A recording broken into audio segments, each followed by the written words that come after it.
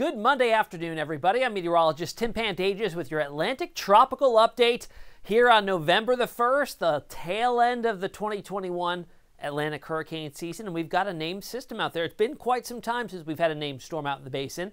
This is subtropical storm Wanda, plus two other disturbances that we're keeping an eye on for potential development. All right, by the numbers, we've got 29 days left. The season wraps up on November the 30th. 21 named storms so far this year. So we have completely exhausted the primary list of names. It's only the third time that's happened. 2005, we went to the Greek alphabet. Last year, 2020, of course, we went to the Greek alphabet. This year, no longer have any primary names left.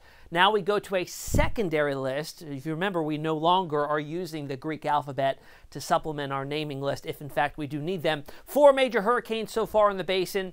No hurricanes out there right now. Wanda is a very weak subtropical storm at the moment. So what exactly is a subtropical storm? Well, that storm contains characteristics of both tropical and non-tropical systems. So they're sort of a hybrid system. Now, the characteristics of them, they can form over tropical or subtropical waters. And as you'll see where Wanda's located, it is well in the northern Atlantic. Strongest winds also are usually calculated and found far from the center. Now, with hurricanes and tropical systems, most of the time you're finding the strongest winds the closer you get to the center, the deeper the pressures, the stronger the winds.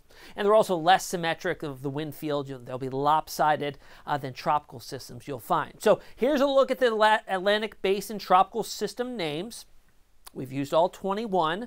Wanda is the most recent name, and here is our secondary list of names. If in fact we do need them, any other named storms will come from this list. Adria, Braylon, Caridad, Deshawn, Emery, Foster, and Gemma. So here's a look climatologically of the hurricane season. We start off quiet. We ramp things up at the peak around middle of September or so. We remain quite active through the middle and end of October, and then we see a big decline in activity as we head through the month of November. That's not to say we can't have some activity popping on up. We certainly can, which is why the season goes through November 30th, but much less active than we were, say, a month and a half ago when we had several named systems out there in the basin at one time.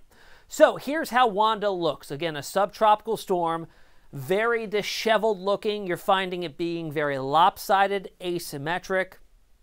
And of course, the winds are found way from the center of being the strongest or so. For some context, here's the coast of Africa. Here's Portugal and Spain. Here's the Azores Islands, and here roughly is where the center of Wanda is. The track on this going forward takes it to the east and then eventually to the north. It does maintain its strength for that time, even though it's progressively moving towards colder waters. But again, remember, it's a hybrid system, so it doesn't get all of its energy mainly just from the warm ocean waters. It's going to get it from the changes in temperatures, the frontal features on this too. And then as it moves to the east, maybe impacting the Azores Islands as we get towards the weekend, with perhaps some gusty winds and some rain squalls moving through there.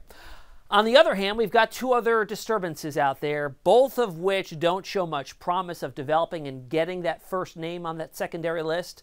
One here in the southern Caribbean, 10% within 2 days, 10% within 5. And another wave here out off the coast of Africa, which you can see most of this is drawing to the north, about a 10% chance both of those time frames as well. So nothing imminent in terms of any development in the next couple of days. So that's the latest, just that update on subtropical storm Wanda that will be petering on out within the next 5 days, not really impacting any land. If you have any questions on tropical weather or anything else weather-wise, you can find me on social media, on Twitter, Instagram, and on Facebook. I hope you enjoy the rest of your Monday.